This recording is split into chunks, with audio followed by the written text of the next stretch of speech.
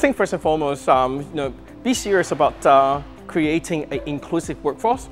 When you talk about diversity and inclusion at workplace, a lot of times we tend to focus more around gender, ethnicity, or sexual orientation, but disability tends to drop off from the conversation. And so it's about time to just revisit what your diversity policy actually means.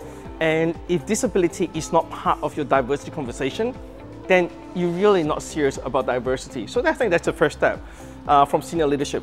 I think the second step from there is just to have an open mind. And there's some amazing organizations out there, like from Accessibility, for example, who you can actually get an accreditation, and as you go through the accreditation process, you evaluate yourself. What are some of your framework, policies, or processes that you can improve on to make sure that you're not blindsided by your unconscious bias? So I think that's the second step. And of course, third step, speak to employers who currently employ people with disability. You'll be amazed by the business performance that people with disability can bring to your organization.